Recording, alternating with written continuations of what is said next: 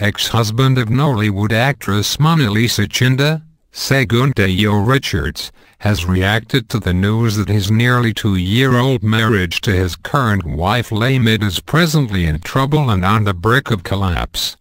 Dejo, whose marriage to Monalisa packed up in 2009 due to an alleged domestic violence, remarried in January 2011 to a US-based Lamide. There were reports last week that Lamide was on the brink of divorcing Dejo over another alleged domestic violence in the marriage, but Dejo has denied the story and issued a press statement through his publicist HOB Media. The statement reads, "Our attention has been drawn to stories circulating about our client, Dejo Richards. This story was also unprofessionally reported in Encomium newspaper. Elements of the story includes Dejo Richard's marriage crumbling and also that Dejo Richard married his wife for financial gains.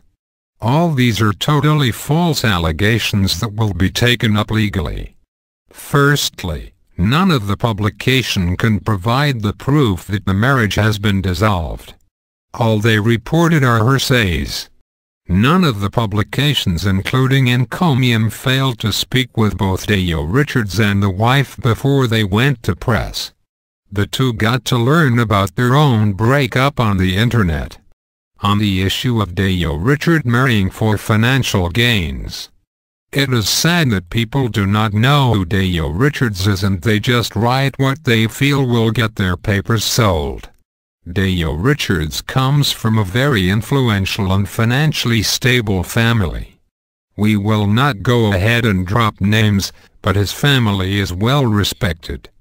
Dejo on his own is an entrepreneur who studied in the United Kingdom. You will remember that he is one of the founders and co-owners of Questionmark's label. He owns his own production outfit at the moment and he's producing for TV stations across Africa, London and Europe. It is unfair that his name or his marriage is being dragged in the mud. Magazines that published the false story without any proof will soon get letters from Dejo's lawyers.